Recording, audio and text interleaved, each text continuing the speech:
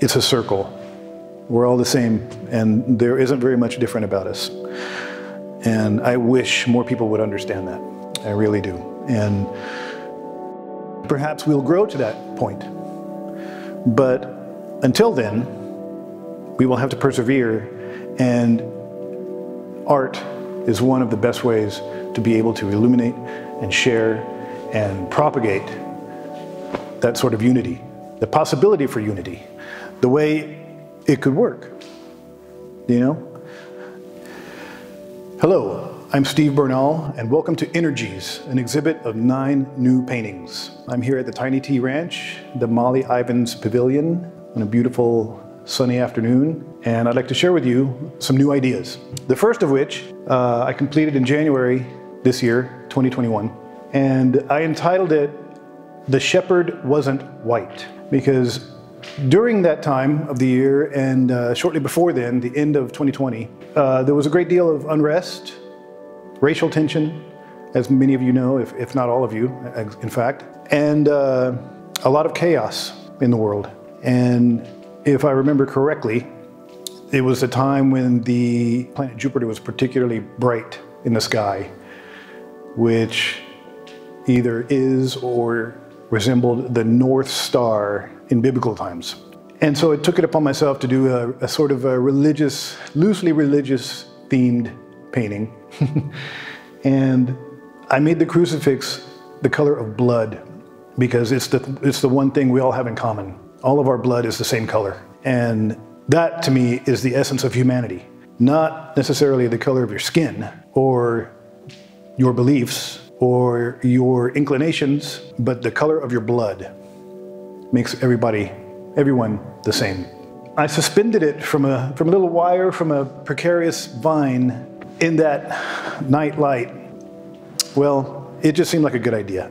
It just seemed like everything was being suspended and everything was so precarious in the world. And gravity is another commonality that we all have. And the motion of this piece, to me anyway, in my mind, is that everything is being pulled to the ground, to be grounded. And if a plant or a vine could speak, it would through this trumpet idea that I have, which to me equates the vociferous human inclination, especially during this time and that time. And there you have, the shepherd wasn't white. And on a more interpersonal note, at times, I have very vivid dreams that I'm able to remember pretty accurately. And for those of you online and social media, I occasionally put some of the good ones on my Facebook page in detail. And just because I think it's kind of entertaining, and in light of the other events in the world, it seems lighthearted. And this one is entitled, "Sleeping Dreams Told at Waking." Again, it's just a visualization of what I feel and what I see. For example, the white bulbous character here is the fruit of the dream, the beginning of the dream, the idea being put forth into the reverberating night, which leads to a sunrise. And then the figure is sort of nondescript and vague, much like the way I feel right as I'm opening my eyes every morning. And not being a morning person, it takes a little effort sometimes. And sometimes it feels like the dream is gradually releasing me into the world. And there we have sleeping dreams told at waking.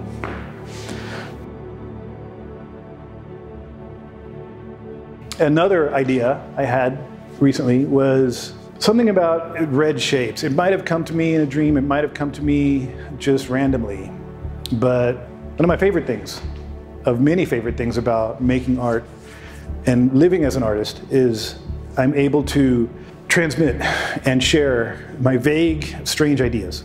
And I just had an idea for a piece of circles encircling themselves and being wrapped in other circles, in other bands. The name of this piece is Bands. And on a further sort of anecdotal personal note, I have played a lot of music in bands in my life. And so there's a little bit of a play on words, a pun, if you will. And there we have bands.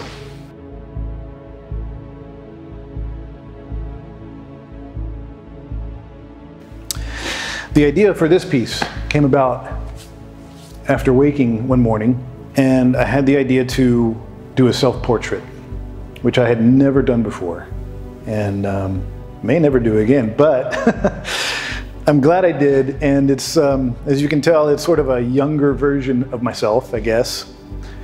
And the symbolism in the image, in the picture, is, well, multifaceted, I guess. There are some things there. The scroll representing things I've learned, I suppose. The orb representing motion and rotational force of life, I guess. Motivation and propagation, if you will. The flowing of so.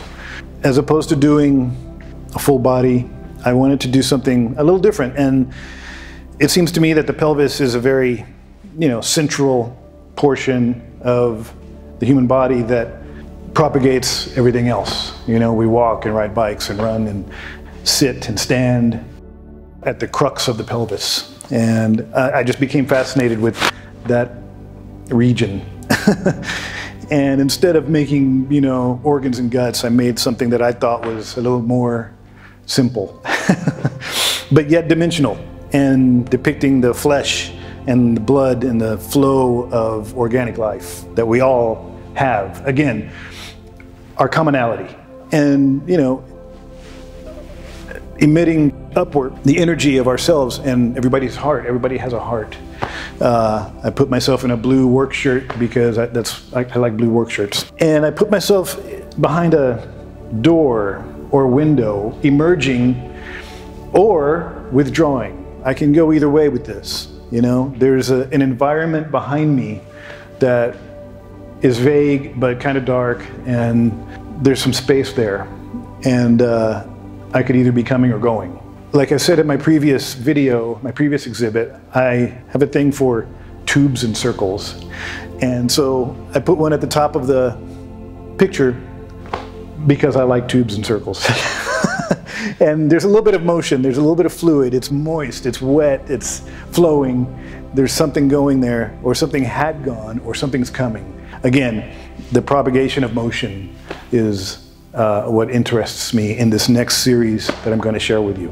The next one I called Eden. As I was embarking on this series of what I call portraits, they're not necessarily of any actual persons, but after doing my self-portrait, I became interested in the human form a little more than I had been before. So I started studying anatomy and facial structures, skeletal structures, and ethnicities, and features specific to different ethnicities. And in this case of Eden, I wanted to depict a Persian shape. I've known several friends from the region of Iraq and Iran and Lebanon and Syria, and they have specific facial shapes and features, and that's something I just wanted to explore. And I think I got it, and she is very peaceful. And everything is okay, She's observing, but from a place of respite. And again, I wanted to make it as if she's in a window or a door, a place of observing, from which to observe, a perch, perhaps. Which led me to this piece I entitled Enlightening. Again, there are so many things that instigate ideas for me sometimes, and they come from the weirdest sort of places and the weirdest objects and just things that I see for a moment and remember. And I'm sure that's common with many artists, and this is what we do. But at the risk of, time dating or limiting a piece of art to a specific modernity, for example, I wanted a source of electricity. And a light bulb to illuminate a character, who in this case, again, in my studies of ethnic features, ethnicities, and skeletal features and anatomy, I made him he could either be Native American or Asian, from my perspective, in my opinion. And what I've learned also is that Native Americans and Asians are closely related, genetically speaking. And the combination of the colors in this one, I want it to be very warm, hot even, on the outer corners, and more cool and bright and almost transparent towards the middle to illuminate him in such a way that, you know, he's either emerging into it and trying to tolerate it and go through something that's very bright for him, or he's withdrawing because it's so bright into the dark space behind him, the ambience behind him, which of course again is dark. And there we have enlightening. Pretty happy with that light bulb. Which brings us to the piece I call Emperor. As far as ethnicity and facial structure, et cetera, genetic proclivities, he's distinctly European. And at this point in my series, in the process of making this series, I had not done just a straight profile of a figure. So I decided to attempt it, and here we have it. Again, in a window with a space behind him, and the space in front is being illuminated from the right side of the picture. It's a very simple, straightforward sort of piece, I think, to me anyway. And I wanted to feature his jugular vein, again, to illuminate the force of life that we all share. And so there we have it. And that's what led to the shading of the blue. You know, I did the, you know, he's an emperor, so he's a blue blood, if you will. And you can, you know, you can see the vein, and so he's surrounded by his life force. I wanted to feature the frame of the window in this one to be as if it had a motion, a propagation of movement in one way or the other, or both ways. And so there we have Emperor. As I worked through the process of these portraits and this series, if you'll notice, all of them, except for the first one, I guess, are bald. And one of the things I wanted to illuminate in my work in this series was not only that we all have the same color blood, we are all human, we have much more in common than differences. Something else that's occurring in modern society is a blending of genders. You know, not only a blending of ethnicities and the blending and interaction of races of people, but I've come to notice young people describing themselves as non-binary, for example. And I know that when I was a teenager, my biggest objective was making sure I could get my hands on $5.99 to buy the next Led Zeppelin record. Kids these days have many more things with which to deal. And this piece I called Eve. And yes, she is ostensibly female, but there is something else happening in that she's pulling away and grasping at the same time. And the frame of the window that she's behind is a little more expressive. It has its own expression, which I believe is a part of growing up in the modern world. Just from my own observation. Of course, I'm much older than any teenager alive right now, but I can observe and try to interpret what a young person might be dealing with and what they're going through. And it's much more complicated, like I said, than what I had to deal with at that age. But she's in the throes of something that is basically pretty happy. And yet she's behind a very complex frame of a window through which she's trying to emerge. And I think she's doing a good job of it. And it's sort of an encapsulation of what I think youth is dealing with today in the modern world. And so we have Eve.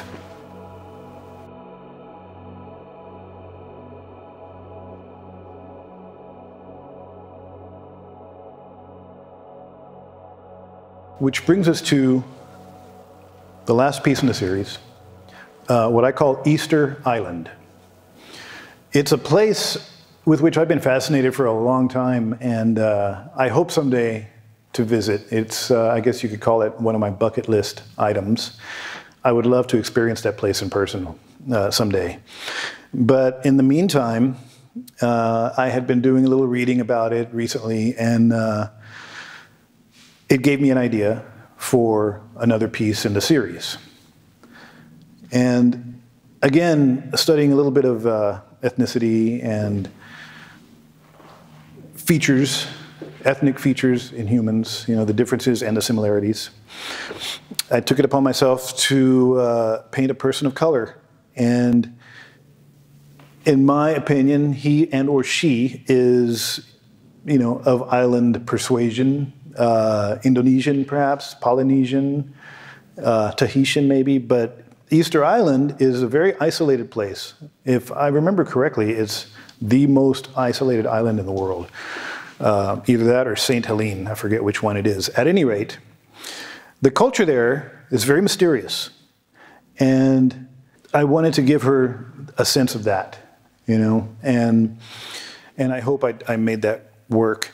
And I knew this was going to be the last in the series of these 9 paintings for this exhibit, which is why I gave her the frame of a very crimson, sort of blood red color. I wanted it to tie in somehow with the first piece that I described, which was the shepherd wasn't white, with the crucifix, the color of blood. And so there we have it. You know, it's a circle. We're all the same, and there isn't very much different about us. And I wish more people would understand that. I really do. And perhaps we'll grow to that point. But until then, we will have to persevere, and art is one of the best ways to be able to illuminate and share and propagate that sort of unity, the possibility for unity, the way it could work, you know? I'm Mexican American. I did all of these paintings. One person did all these paintings. I had the same idea for each one of them. And in my opinion, that's a type of unity. It's a type of solidarity, I guess, a type of similarity. It's a source of similarity. It's a point of similarity that we all can share. And I wish we would more often and more openly and more freely than we are currently. And perhaps, as I said, perhaps we will grow to that. And on a little bit of a more modernist and lighter note, something else early in this series that I had the idea about, one of the developments in the evolution of modern humanity is that because of the pandemic, because of social conditions, and also because we have this technology that allows this, we collaborate remotely.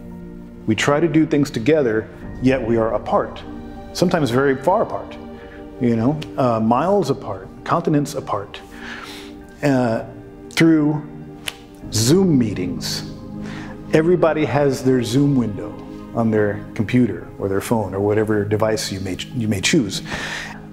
So I put individual figures behind windows to exemplify my perception of how humans are communicating to a large degree and collaborating in a remote way. Mainly because at the moment still we have to, and we should. And I think it's another phase in the evolution of humanity, in that it's also a new standard. It will be there for a long time. The communication through, for example, Zoom meetings. And so there we have it. Energies. Thank you for watching. And my contact information will be posted at the end of this video. And feel free to email or call anytime, and for any information about pricing and shipment and installation, and or a new commission, a custom commission. I would be happy to share that with you. And you can also find me on Facebook and Instagram anytime. Thanks for watching.